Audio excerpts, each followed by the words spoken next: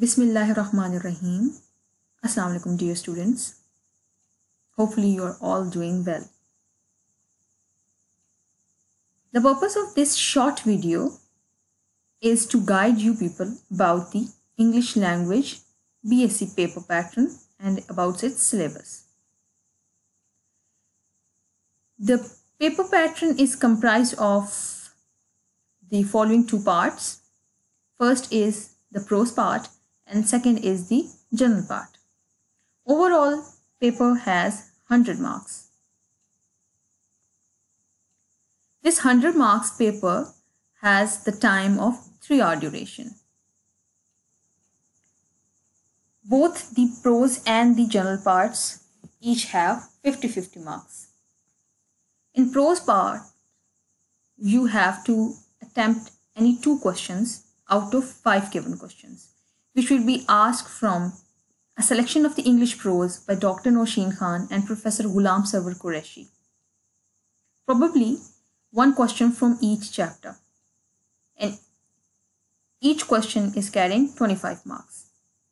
Then comes the general part. In general part, you will be asked 4 questions. The first question is comprised of comprehension of a paragraph. Second question is about to write a report. And the third question has a choice between translation of a passage from Urdu into English, or you will be asked to write a dialogue on any topic.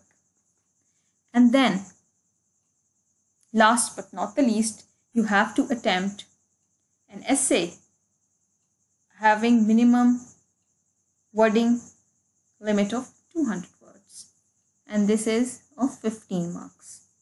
So grand total will be 50 marks, and overall you have 100 mark paper. Hopefully this short video will guide you people and will help you to understand about the BSc English language syllabus and paper pattern.